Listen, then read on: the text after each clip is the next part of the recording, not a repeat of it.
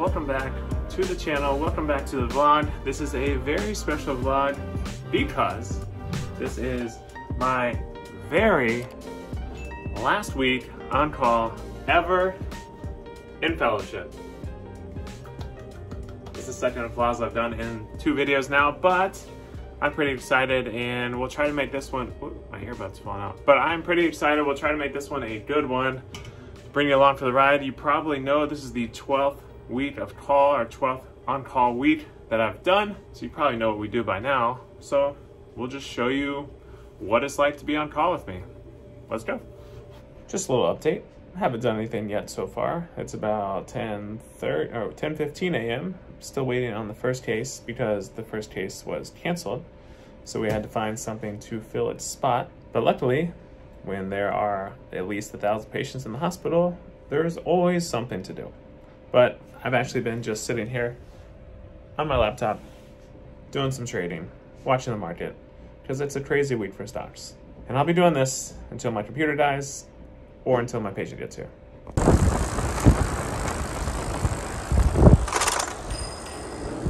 All right, so not a bad first day. Did 2 cases, it was beyond slow.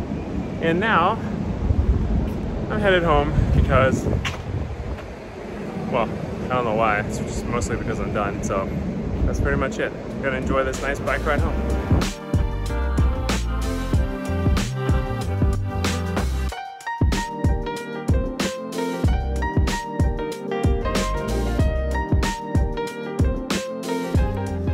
So it is 10:30, showered, almost was about to lay in bed, and got a call about an emergent bleed.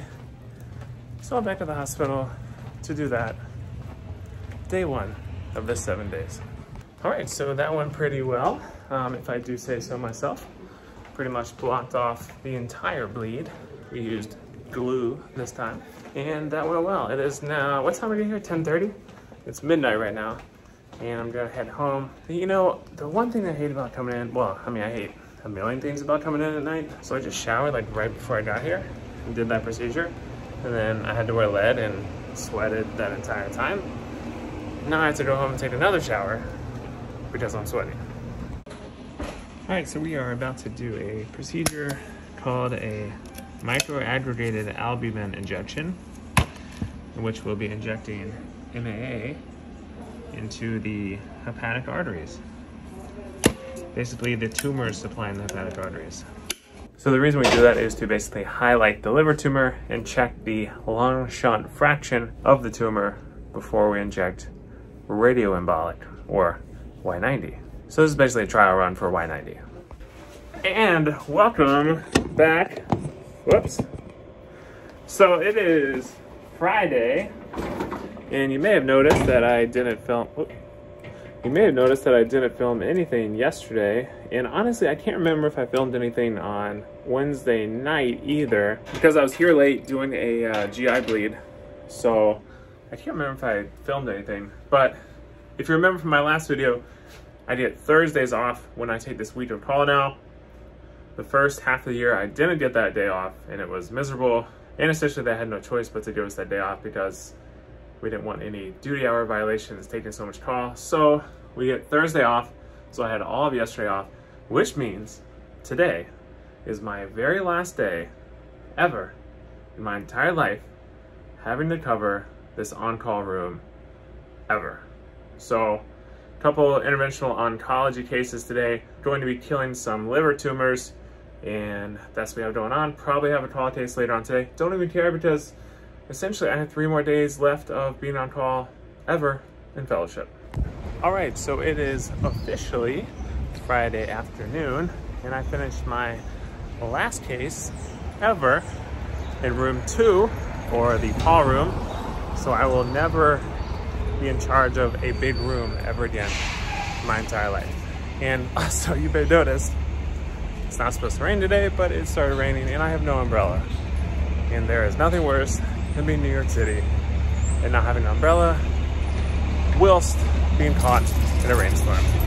All right, so I'm home. Hold on a sec. Hello. Yeah, my friend, push here. Okay, I'll come get it. All right, where was I? Yeah, so it's Friday night. Adriana just got off work. She is picking up a sandwich at this crazy, awesome market close by us. And we're going to basically overeat tonight because it's my last week of call. Can't have any celebratory drinks because I'm on call. I still have 2 more days to go, but at least the week, all the scheduled cases are done, and now I just have to do emergencies only this weekend, and we'll see how it goes. I'll check in if I get called in or in the morning. And welcome back on this lovely Saturday morning. I'm here, and not because I have cases, but because I have to round on a few patients. No one's here right now. Make sure I still have my lead over here. And yeah, that's pretty much it. I don't have anything to do today besides round on some patients, and let's go from there. So one of the best things about this hospital is on the very top floor, it overlooks Central Park, and you get views like this. Whoop. Crazy, right? So this is all Central Park right here. This is 59th Street and all those huge high-rise buildings that you've seen in some of my other videos. Crazy, crazy views. This probably does no justice for it.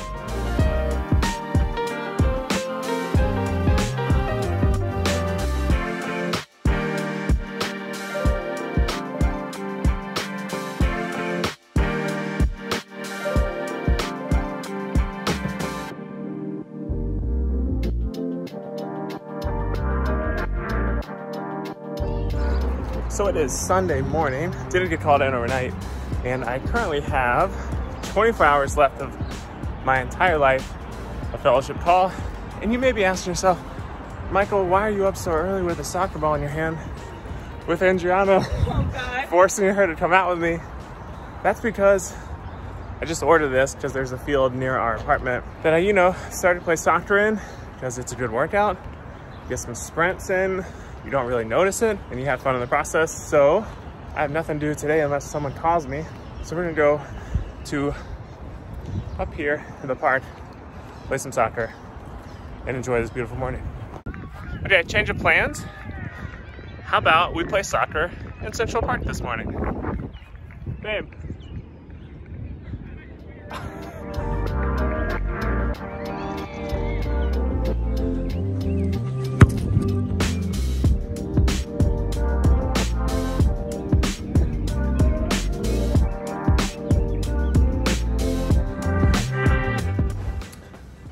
So you want to see the real side of medicine? This is the real side of medicine. It is now 1:45 p.m. Had a nice soccer game this morning, and I was just getting dressed, showered, shaved, did my hair, got all my clothes on. We were going to go out for a Mother's Day brunch with my mother-in-law because we were not going to be able to spend Mother's Day with her next week. So we wanted to do a little Sunday brunch, but I just got called in about an emergent case. So I had to take all my nice clothes off, put on my scrubs, and we're scheduling the case for around 3:30, 4 p.m., something like that. And I have to get it all set up. Well, everything is set up now. I just have to go in and do it. And Adriana left to go have brunch with her family that I was supposed to be at. I might as well finish this off with a bang. This is one of those super complex procedures that I'll probably never do again in my life. So might as well get my money's worth, right? Let's go.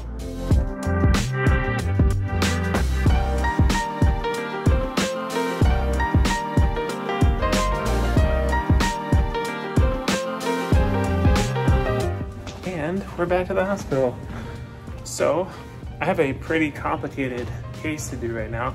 We're basically reconstructing the entire portomesenteric venous system. So this should take a while. Usually these cases take around, 3-4 hours.